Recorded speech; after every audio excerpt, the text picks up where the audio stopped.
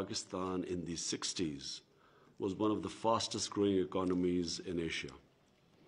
In fact, Pakistan was shown as a role model for development. South Korea came to Pakistan to take our model. Malaysia learned from Pakistan. And these countries moved ahead of us. Pakistan went wrong in the 70s. It went wrong because we had a socialist mindset. And that socialist mindset actually became a deterrent to wealth creation. So making profits was considered a sin. And that mindset then set us back. Nationalization took place. Some of our big industrialists, businessmen were hounded out of the country. And so we went backwards. And even though that socialist mindset went in the 80s and 90s, but unfortunately, socialism went, governments changed. But amongst the bureaucracy and some of the politicians, that mindset remained. So when people started making wealth, they were somehow discriminated or there was envy against them. So how are we different? Our government is a government that now has, as a policy, we feel that wealth creation is what's going to take Pakistan out of our economic crisis. We feel that wealth creation is how we will be able to pay our debts. We feel that wealth creation is what is going to raise people out of poverty in Pakistan. And the model of China is in front of us.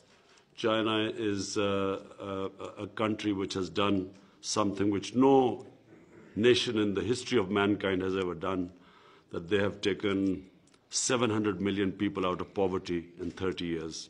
No one has ever done that. And one of the ways was that they allowed wealth creation, and then they had specific programs to lift the bottom tier of the people out of poverty. So we, as a government, our main concern is to take people out of poverty. To take people out of poverty, we have to allow people to make money. The more money is made, the more wealth is created, the more we have ability to raise taxes, and through them we can then use that money on the bottom tier of our society.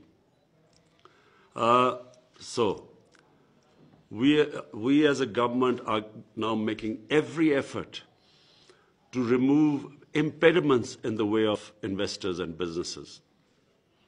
We have an office set up in the Prime Minister's Secretariat, and the job of that office, a board of investment, is to make it easy for people to invest. And so this process has started. We are the only thing which we want to impose or eradicate in our society is corruption. Because corruption, unfortunately, makes it difficult for especially the small and medium industry to flourish, but also for investors, genuine entrepreneurs to prosper in a society. Corruption becomes the reason why countries also do not achieve their potential. So I can assure you that your concerns, we look forward to the paper which you're going to give us, that where are the problems happening. Some of us we already know because we've discussed the various issues Turkish investors faced in Pakistan. We have already discussed this. And we already, reason is erratic policy making, unpredictable policies, decisions changed midway through, and so no investor likes this unpredictability, and then you set out to invest something given a certain set of policies, and then midway through the policies are changed. We realize that that's what's been happening. But we want to assure you that we will be now, you will be finding a completely different government, a government that is going to promote investment And the best thing, of course, when you talk about investing in Pakistan to use and then exporting out of Pakistan, that's really what we need right now, because our exports have suffered because of flawed policy making. We have stagnant exports. So we are going to actively promote exports. Most of all, protect our investors. We want to give employment to a young population. So therefore, our priority will be wealth creation. So therefore, we look forward to your input, and I assure you that we will be working with you to make it easier for you to invest.